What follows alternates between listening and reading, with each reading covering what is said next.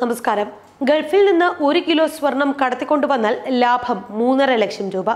1 kilo സ്വർണം കൊണ്ടുവരുന്നത് കസ്റ്റംസിനെ അറിയിച്ചാൽ അയാൾക്ക് കിട്ടുന്നതും 1.5 ലക്ഷം രൂപയുടെ പാരിതോഷികമാണ്.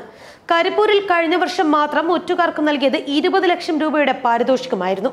കേരളത്തിൽ വർദ്ധിച്ചു വരുന്ന സ്വർണ്ണ കള്ളക്കടത്തിന്റെ ലളിതമായ സാമ്പത്തിക ശാസ്ത്രം ഇങ്ങനെയാണ്. ഉയർന്ന കസ്റ്റംസ് ഉദ്യോഗസ്ഥർ തന്നെയാണ് ഇക്കാര്യം മറുനാടനോട് വെളിപ്പെടുത്തിയത്. സ്വർണത്തിന്റെ കസ്റ്റംസ് നികുതി കേന്ദ്ര സർക്കാർ 2% വർദ്ധിപ്പിച്ചതോടെയാണ് കേരളത്തിലെ വിമാനത്താവളങ്ങൾ വഴി വീണ്ടും സ്വർണ്ണക്കടത്ത് വ്യാപകമായതെന്നാണ് റിപ്പോർട്ടുകൾ. ഇതിനാൽ വിമാനത്താവളങ്ങളിൽ പരിശോധന കർശനമാക്കാനും നിർദ്ദേശമുണ്ട്. നികുതി വർദ്ധിപ്പിച്ചതോടെ 1 കിലോ സ്വർണം കടത്തിയാൽ നിലവിൽ 3.5 ലക്ഷം രൂപയാണ് അധിക ലാഭം ലഭിക്കുക. ഇതിനാൽ തന്നെയാണ് സാധാരണ സ്വർണ്ണക്കടത്ത് കുറവുള്ള സമയത്തും വൻതോതിൽ സ്വർണം കടത്ത് നടക്കുന്നതെന്നും ഇതിന് പിന്നിൽ പ്രത്യേക ലോബി തന്നെ പ്രവർത്തിക്കുന്നുണ്ട് എന്നും വിവരം ലഭിച്ചതായി കസ്റ്റംസ് ഇന്റലിജൻസ് ഉദ്യോഗസ്ഥൻ പറഞ്ഞു. സാധാരണഗതിയിൽ ജൂലൈ ഓഗസ്റ്റ് മാസങ്ങളിൽ UAE ഉൾപ്പെടെയുള്ള ഗൾഫ് രാജ്യങ്ങളിൽ അവധിക്കാലമായതിനാൽ വിമാന ടിക്കറ്റ് വില വർദ്ധിക്കുന്നതിനാൽ സ്വർണ്ണക്കടത്ത് കാര്യമായി നടക്കാറില്ല. എന്നാൽ മുൻവർഷങ്ങളെ അപേക്ഷിച്ച് ഇത്തവണ കൂടുതൽ കേസുകളാണ് ഈ സമയത്ത് കരിപ്പൂരിൽ ഉൾപ്പെടെ പിടികൂടിയതെന്നും കസ്റ്റംസ് ഉദ്യോഗസ്ഥൻ പറയുന്നു. നിലവിൽ സ്വർണ്ണക്കടത്ത് വിവരം രഹസ്യമായി കസ്റ്റംസിന് നൽകുന്ന ചെറിയൊരു വിഭാഗം ആളുകളാണ് സ്വർണ്ണക്കടത്ത് പിടികൂടാൻ അധികൃതരെ സഹായിക്കുന്നത്. ഇവർക്ക് കസ്റ്റംസ് പാരിതോഷികങ്ങളും നൽകി വരുന്നുണ്ട്.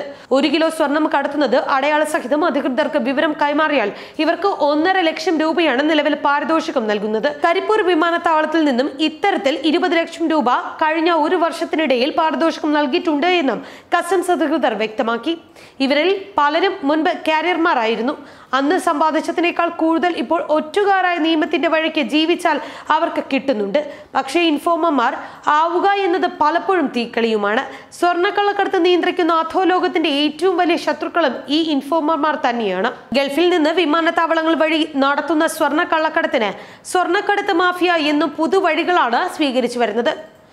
നേരിട്ട് സ്വർണ്ണക്കട്ടികളും ബിസ്ക്കറ്റുകളും കൊണ്ടുവരുന്നതിന് പകരം കഷ്ണങ്ങളാക്കി നുറുക്കിയും പൊടിച്ചും പരത്തിയും ലോഹത്തിൽ കലർത്തിയും അതിവിദഗ്ധ തന്ത്രങ്ങളിലൂടെയാണ് കള്ളക്കടത്തുകാർ കാരിയർമാർ മുഖേന സ്വർണം കടത്തുന്നത്. കരിപ്പൂർ, നെടുമ്പാശ്ശേരി, തിരുവനന്തപുരം വിമാനത്താവളങ്ങളിൽ അടുത്ത കാലത്തായി പിടിക്കപ്പെട്ട സ്വർണ്ണക്കടത്തിന്റെ രീതികളാണ് കസ്റ്റംസ് ഉന്നതരെയും അത്ഭുതപ്പെടുത്തുന്നത്.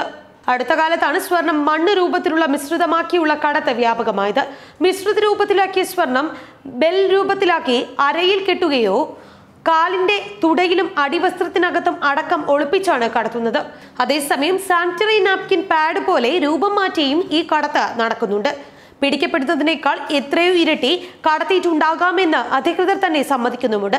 അതേസമയം സ്വർണം മിശ്രിത രൂപത്തിലാക്കി പ്ലാസ്റ്റിക് പാക്കറ്റിൽ പൊതിഞ്ഞ് കാലിനുള്ളിലെ സോക്സിൽ ഒളിപ്പിച്ചും മലദ്വാരത്തിൽ ഒളിപ്പിച്ചും കടത്താൻ ശ്രമിച്ച 2 പേരെ കരിപ്പൂരിൽ നിന്നും പിടികൂടിയിരുന്നു. വെള്ള നിറത്തിലുള്ള ചെറിയ കുമിളകളാക്കിയാണ് സ്വർണം ഒളിപ്പിച്ചിരുന്നത്. പാൽപ്പൊടി ടിന്നിനകത്തും ടോയ്സിനകത്തും ഒളിപ്പിച്ചു കടത്തിയ 30 ലക്ഷത്തിന്റെ സ്വർണവുമായി കഴിഞ്ഞ ദിവസം 2 പേർ കരിപ്പൂരിൽ പിടിയിലായിരുന്നു.